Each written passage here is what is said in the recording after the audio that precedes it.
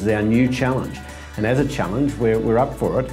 But the key messages are that this will place us as global leaders, but we want to do it in a manner that increases productivity at farm gate.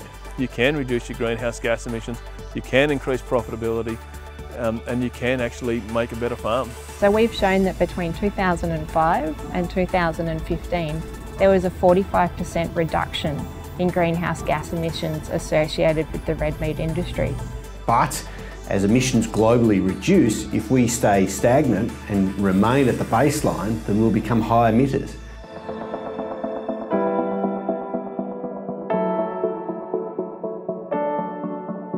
The Australian red meat industry can be the prime example globally of how to achieve carbon neutrality by 2030, because it has a lot of available land, and this actually permits a very broad range of practices.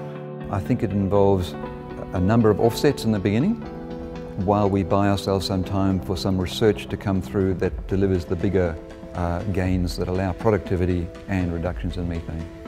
The types of projects that are currently available to producers include vegetation management, so reducing land clearing or revegetating and replanting land, and savanna burning management, which is particularly useful for producers in Northern Australia.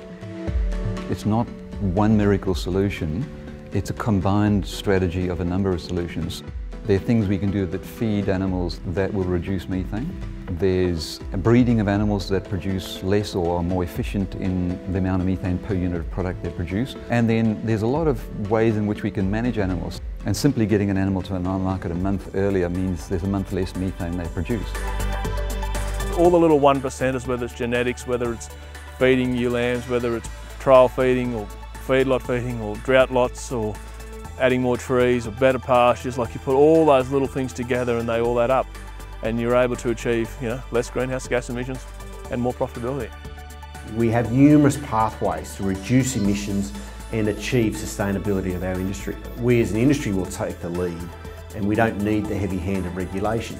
Consumers are king, and consumers want to know and have the transparency about their food and food production systems. We see a world that is increasingly moving towards a carbon-constrained future. We see our major competitors and our major markets moving towards carbon policies. Once we have that driver in place, it'll all drive towards the inevitable, which is low-carbon agriculture.